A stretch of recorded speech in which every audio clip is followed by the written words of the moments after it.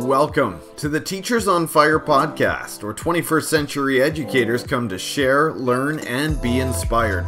We believe in the growth mindset, creativity, communication, critical thinking, collaboration, and strategic uses of education technology. Our mission is to share news and views from teachers who are crushing it in the classroom and making a difference for learners everywhere. I'm your host, Tim Cavey. Let's jump into today's episode. Today, I'm speaking with Paul Stevens-Fulbrook, who you might know on Instagram as @TeacherOfSci. Paul is a father of 5 and head of Year 7 and 8 science at his school. He writes at teacherofsci.com with the mission of supporting teachers' lives through strategy, well-being, and extra income. Hey, I'm listening to that. As a personal observation, I can say that Paul's Instagram stories are hilarious and encouraging. So, Paul, thanks so much for coming on the show today. Are you ready to talk education? You bet, Tim. I'm ready to go. I love it. So, Paul, this is pretty awesome. We're coming to each other across the Atlantic and really across, I guess it depends which way around the planet we want to go, but you're coming to, I was going to say North America, but I guess we could cross Asia as well. I don't know actually which is. Whatever way you want to go. We can go anywhere you like. Whatever way we want to go. So you're coming to us from the UK. So tell us about your context first. Set it up for us. Where are you in education? What are you involved in right now? Well, I live in Brighton in the UK. It's on the south coast. And I work in a large high school called Steyning Grammar School.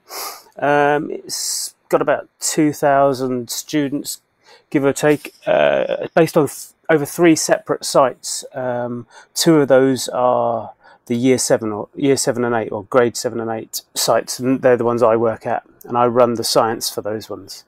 The school itself has quite a large catchment area. It brings in kids from local towns and villages, but it also has this international boarding, a load of international boarding students that come to us from all over the world. Okay, very cool. So kind of an international student body, is that right? Yeah, mainly from the UK and in the local area, but from as far as the Caribbean and Africa. Oh, fascinating.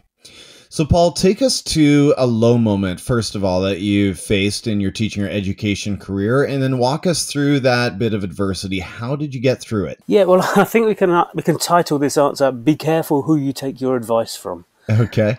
So in my first school, fresh out of teacher training, I looked to all the teachers who immediately I saw that were kind of the go-to people in the school. And I asked some of those more ambitious teachers how I should settle in, what I should do, give me some advice on bonding with the students that I had straight away. And in hindsight, some of the advice I was given was really quite bad. It was stuff like be stern and don't smile and don't try and be their friend for a while. Build your relationship that way. And it really didn't work. I really didn't bond with any of the kids. And it took quite a while to come back from. And so I looked at some of the other teachers around the school and thought, well, who doesn't say a lot? Who isn't these ambitious, go-getting teachers? Let's talk to them.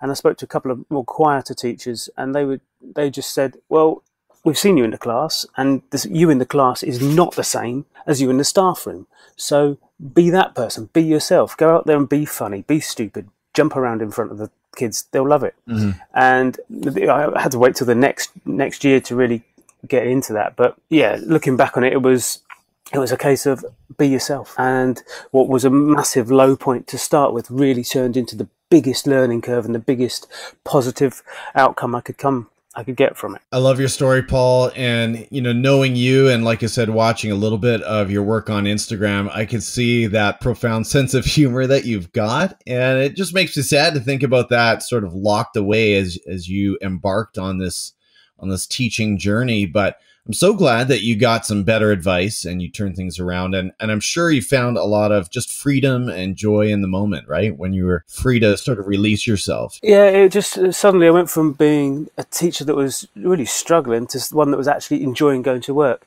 And now whenever I speak to new teachers come into the school, the first thing I tell them is, be yourself. Just be who you are. If you're bonkers, fine, do it. If you're strict, fine, just be yourself, because the kids will see through any false images you put out and tear through you. So be yourself. That's the best bit of advice ever for a teacher. Paul, your stated mission on your blog is supporting teachers' lives through strategy, well-being, and extra income. That's a unique but intriguing mission. So tell us, how do you aim to help teachers be better holistically and financially? Okay, well, the way I see it, most teachers around the world, there are some excellent teachers who don't struggle, but most of us teachers struggle a little bit with either finances or health or fitting everything into the working day. I know that's definitely where I am. So when I started the blog, I realised very early on that this was an opportunity to do something a little bit more than just have a blog and write about my day, which is what it was going to be to start with. So I looked around a lot of other blogs, a lot of other education blogs, and most, not all, there are some really great ones out there, but a lot of education blogs are quite dry and hard to digest. There's lots of pedagogical terminology on there, which after a hard day is tricky to eat, to get down. So I wanted to make something that was quite easy to digest. The idea was similar to a conversation you'd have with colleagues in a pub after work on a Friday. So with those three topics, strategy for teaching, extra income, and health, just want to give real world, actual, easy to implement stuff that teachers can just take on board and run with. So that, I get a lot of people writing for the blog and a lot of people asking to write for the blog, but I really need to focus on making sure whatever goes out there is going to be useful and useful quickly, not something that takes lots of planning to an extra work for the teachers, something they can read and go out there and do. That's fantastic, Paul. You know, I was talking recently with another educator about how all of the reading that we do through our undergrad and you know, through our university days, most of it is pretty dry stuff. Like you said, it's not the kind of reading that we tend to pick up and, you know, take a lot from directly into the classroom. And I'm so thankful for the literature that is coming out both in blogs like yours, and in books from, you know, I think of Dave Burgess Consulting and the Teach Like a Pirate series, and so many other books that are really writing for teachers exactly where they are. So again, your blog is at teacherofsci.com. That's SCI.com. And I love those three areas that you're addressing. And I think you're right. Those are pretty universal needs, aren't they, for most teachers today? Yeah, they definitely are. Certainly everyone I speak to, they're the three things that they need help with. Paul, tell us about what excites you about education today. You're kind of an excitable guy. So where's your passion? And obviously, you know, all of your handles and your branding is all about SCI, meaning science. That's kind of your wheelhouse. But what is it that excites you about education today? Where's your main passion? My main passion is digital tech in the classroom, and how it can really start to engage students on a level that we've not seen before. I mean, we've had a few apps and bits and pieces in the past, but this year and for the last couple of years, it's come on leaps and bounds. It's now gone from a little tool that might help us record data to now something where you can just live in the classroom in this totally different environment. The reason that is such a big thing to me is because my biggest passion in the classroom is engagement. That's my number one tool. We often tell kids off and think about them. You're always on your phone. I know I'm always telling my kids they're on their phone too much or on their tablet too much. But that's the world they live in. The kids that are at school today aren't someone who has a phone for just sending a text and making calls. Their entire world is in those devices. And the days of pens and paper are really on their way out. So our job as teachers isn't to break them out of their world and put them in our world of pens and paper and writing. Our job as teachers is to adapt how we do the job, and how we adapt is to start to live in their world, and using some of these amazing apps that are out there at the moment. Right. Can only build engagement further and further and further. And if teachers don't start further and stick with what the kids are doing, we'll end up becoming out of touch. And then you end up risking the boring teacher, and no one wants that. No one. Paul, outside of education, let's take it outside of the classroom if we can. We can't always, I guess. But what's another area of passion and learning for you? So I'm an all-in kind of guy. If I'm doing something, I want to do it all the time. My wife tells me off for that. But at the moment it's the blog is the main passion. But apart from that, I like to run. I don't run as much as I should, but my wife goes out running a huge amount of time per week. But we do park run on a Saturday together. That's in a local park. We go there 9 o'clock every Saturday morning and run for 5K, which is, I think, 3.1 miles, which is great. It really sets you up for the weekend. So I'm really into that. I'm going to try and start running a little bit more. So that's a bit of a passion. Apart from that, I love cooking. When I first left school, I trained as a chef. So I like to cook and bake cakes with the kids and just generally spending quality time with the family. One thing I have learned is you've got to take time for yourself and it can't all be about teaching. You've got to close the books at some point. Yeah, I can't believe that I've been teaching as long as I have. I'm now in my 18th year, but I think if there's one thing I can pass on just in terms of, pulling back, looking at the big picture as an educator, I 100% agree, Paul. I think we have to stay connected with family and with our personal passions outside of the classroom. We've got to have other things going on that light our fire and just make us into better educators, right? Well, they have. It's life experience really helps you in the classroom. Without that, all you've got is the books, and you need a bit more than that. The cooking angle, Paul, makes a lot of sense to me because I feel like every science teacher must look at the kitchen as your own personal laboratory, right? A little bit, but because I trained as a chef to start with. Interesting. When I first left, I trained as a chef, and that was great. Oh, wow. I love it. I decided not to be a chef because you're working when everyone else is having fun. Right. But no, I'm awful at art. I can't. My drawing ability stopped and peaked at drawing stickmen. The only thing I can do well artistically is cooking. That's my one art. Food is my art. So, Paul, we've been talking about balance. And, you've been publishing to the blog, you're a teacher, you're a father of 5. That's amazing. So share about a personal habit. You mentioned the running, but is there something else that contributes to your success? Well, there's in the school I'm at the moment, there is a quote on one of the doors that I walk past probably what feels like 6 million times a day. And it's an Arabic proverb that says, seeking education from cradle to grave. And that really is my mantra. Everything I do, I'm trying to learn more from, whether it's at school or with the blog or cooking or anything in life. I just try and learn every day from everything. Paul, we're going to move into some rapid fire recommendations here. So we'll start at Twitter, every educator's base for a solid PLN. So tell us about someone we should be following on Twitter and explain why. Okay, I am so late to Twitter; it's embarrassing. So I haven't been on Twitter very long. But one of the guys that I do follow, who I'm on a few Facebook groups and other things with, is a guy called Lee Parkinson. He is a primary teacher, and blogger, and author, and lots of other things. He's a teacher I think he's in Manchester in the UK, so in the north of the UK, and he's got some real fun stuff and really good stuff on Twitter and everywhere, I think. But he's under ICT_Mr. P, but he's really good to follow. Very, very cool. And as we continue, I'll make sure to get all of these notes and links up on teachersonfire.net. So check that out to make sure you get a hold of the picks that Paul's dropping here. Next, Paul, point us to an ed tech tool that you currently love using in your classroom or your day-to-day work. Okay. It's very difficult for me to narrow these down because I've like so many, but my school is actually a Google school. We are an affiliated Google school, so we use Google Classroom for everything, from setting home learning to even staff appraisal. So Google Classroom is great, but apart from that, there's one that I'm really excited to start using. It's called Classcraft. I've just started using it with my own tutor group. And it's an absolute nerd fest.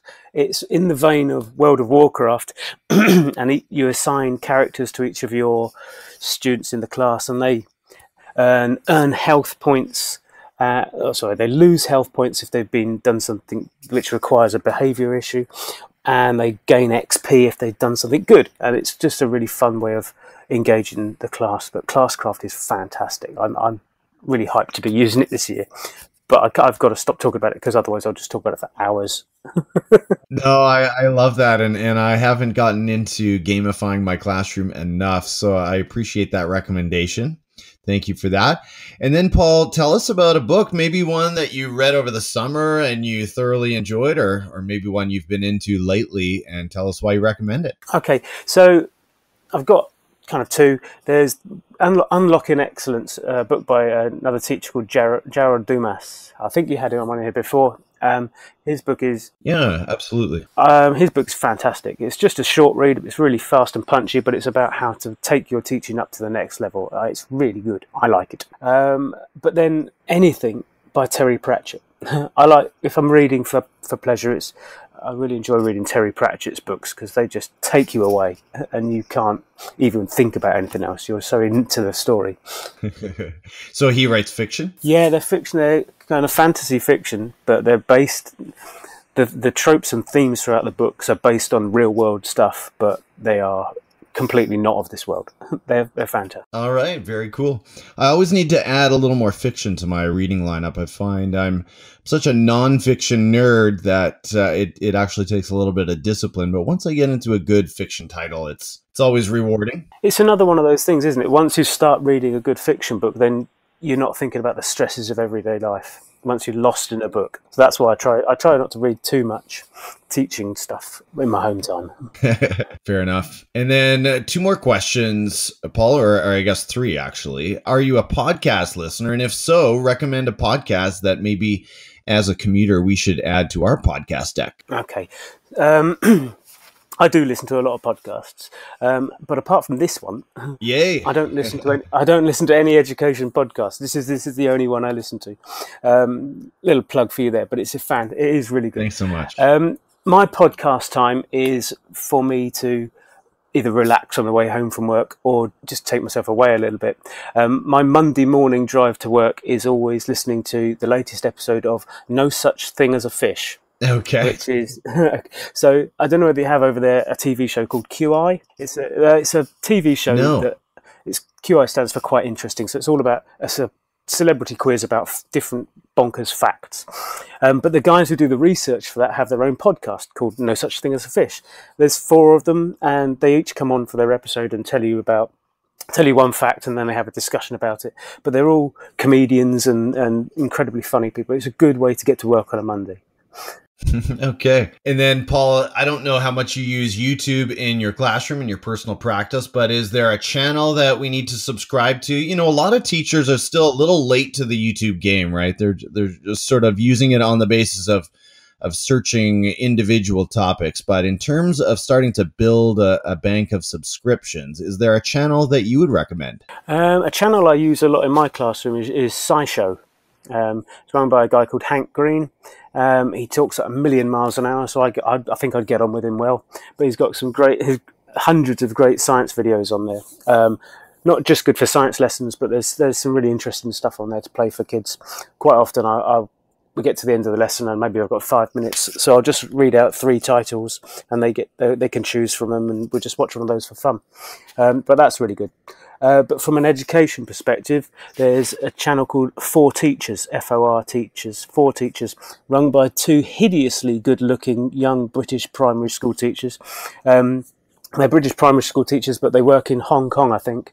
They've got lots of great videos on lots of education topics, stuff from classroom management to, I think, Katie, one of the 2 YouTubers on there, did a series on fashion for the classroom or something like that. It was dresses, so I keep my dress wearing for the weekend, so I didn't watch that one. All right. Well, I don't know if that's a Britishism or if that's just you, but I love the hideously good looking, so I'm curious now to it's a guy called Ryan and a girl called Katie, and they're far too good looking to be on YouTube. Right. And then if I could make a quick mention about SciShow, so I'm familiar with the Crash Course channel, and I think that's Hank's brother John who runs the Crash Course videos, and so I'm more of a I'm more of a social studies teacher, and that's a phenomenal channel. So if SciShow is anything like it, then it's definitely one to add to the list as well. Yeah, I'll check that one out. That seems good. Oh, it's amazing. Yeah. And then, Paul, I don't know if you're a Netflixer or how you do your entertainment viewing, but if you are, at the end of the day, you've made your lesson plans, you've written a blog post, all you've got energy left for is just settling into the couch. What are you watching these days? Well, I live in a house with 4 of my children and my wife, so I don't get control of the TV very often. I was thinking about saying that my wife and I are just about to start watching a show called Santa Clarita Diet. It's a horror comedy show starring Drew Barrymore. But I've just been informed about an hour ago that my wife has finished watching that and all 2 seasons of it. So I'm not watching that anymore. So once they're all in bed and I get control, I like to watch really trashy stuff. Well, Big Bang Theory, which isn't trashy, that's great. Yeah. But stuff like survival shows like Bear Grylls, Born Survivor, Deadliest Catch, and food shows like Man vs. Food. Just stuff I don't have to think about. Yeah. But I can stay up way too late watching Man vs. Food. You know, when you talk over here in North America about a really trashy show, I think some people might get the idea that there's some kind of adult content, but you just mean this is you just mean this is like this. No, not like that. Yeah, just shows you don't have to think about stuff. Gotcha. Yeah, that kind of stuff. Yeah. Nothing dodgy. Of course. Make that clear to all of your listeners. I do not watch dodgy things when my wife is in bed. Paul, man, you are a blast, and I really appreciate your insights. I love that accent. You know, as an educator, that just works, man. So this has been so much fun. Thank you for sharing your time. What are the best ways for the listeners to follow you and get to know your content a little better? Well, thank you very much for having me on it, Tim. It's been great. I've really enjoyed it. I was a little bit nervous to start with, but we're fine now. Okay. On Twitter, it's at Teacher of Sci 1. Someone, as I said, I was late to Twitter, so someone pinched my name. So Teacher of Sci and then number 1. The website is teacherofsci.com. I'm on Pinterest at Teacher of Sci, Instagram at Teacher of Sci, and Facebook at Teacher of Sci. So search for Teacher of Sci. I'm bound to pop up somewhere. Yeah, we'll find you at Teacher of Sci. Got it. Yeah, and that's some consistent branding. So easy enough. And I've got to say, on Instagram, you've got to check Paul out. 10,000 followers. Can't be wrong. From this side of the Atlantic, have a good night and enjoy the rest of this school year. Yeah, thank you very much. Keep doing what you're doing. It's great. Thanks so much. Take care. Bye-bye. Bye. Thanks for listening to this episode of Teachers on Fire, where teachers come to share, learn, and be inspired. Please subscribe to the podcast, leave us a review on iTunes, and follow us on Twitter at Teachers on Fire. I'm your host, Tim Cavey, saying goodbye for now, and we'll catch you next time, right here on the Teachers on Fire podcast.